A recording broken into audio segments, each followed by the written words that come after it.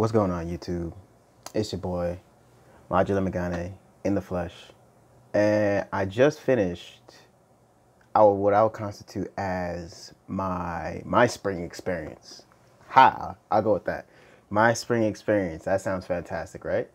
So, how was my spring experience? It was alright. You know, it was. Let me just tell you. So I only watched 2 shows, y'all. Well, I already got a video on Nomad Megalobox 2nd season. Thank y'all for watching that, if y'all did. But from my experience from this industry is that it was unpleasant, just like my shirt. It's unpleasant. And reason why? Well, for those of you who know my tastes, that know I came from the Night Watch, y'all should know my preferences. But it really just wasn't. Okay, so there was only 2 shows, realistically, I was watching from the from the spring experience. I'll call it the spring experience. And honestly, man, I'm just done. It's just like, what? Okay, so I just finished Mars Red, so that's the show I'll talk about, because I wanted to do a review video because it started out as a pretty good show, but then all the loose ends that it kind of had at the end got tied up last minute in the last episode, last 2 kind of. But it just really kind of like abrupt. It just got rushed. It just felt rushed. And I didn't want to even rush this out. Like, I have this issue, supposedly, where if the show doesn't really engage me or like commit to me fully, I don't feel like it deserves a review, so to speak.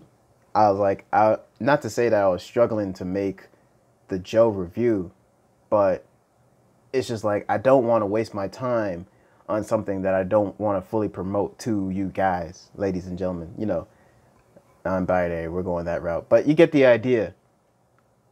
It just doesn't make any sense. Like, maybe I just gotta explore a little bit deeper.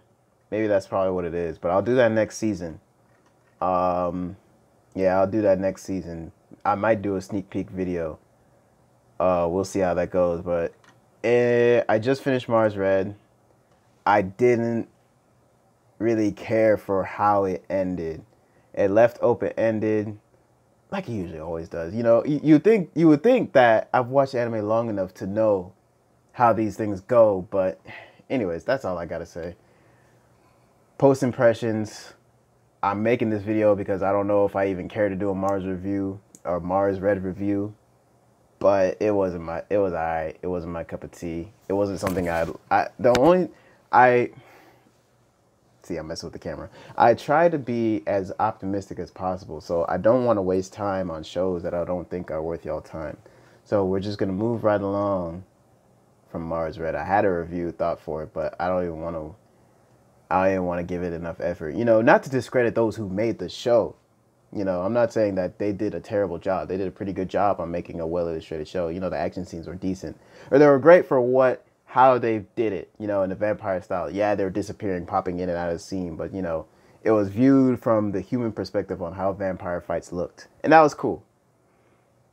But other than that, in terms of how everybody's story resolved, it was predictable. Not even predictable, but it was like, okay, how can you do it differently? I didn't feel like they did it differently from anybody else. So there's my 2 cents. Thank you guys for watching. My patrons may get an extended version of this, but thank you guys for watching. That is Modular Megane in the flesh, coming at you with a post impression / review / seasonal impression. Too many things in this episode. Too many things. Anyways.